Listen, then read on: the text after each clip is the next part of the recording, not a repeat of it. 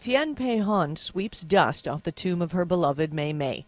The Pomeranian passed away 5 years ago, but Tian and her family make yearly trips to the cemetery for Tomb Sweeping Day to pay their respects.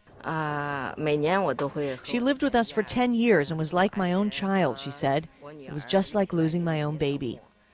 Pet cemeteries are relatively new to the Chinese, and pet ownership is considered a sign of financial success.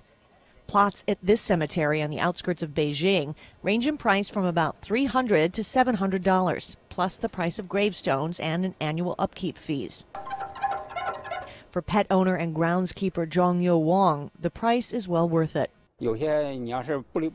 It's hard for people without pets to understand, he said. When a dog dies, people need to visit a grave more than when a human dies, because dogs are so loyal.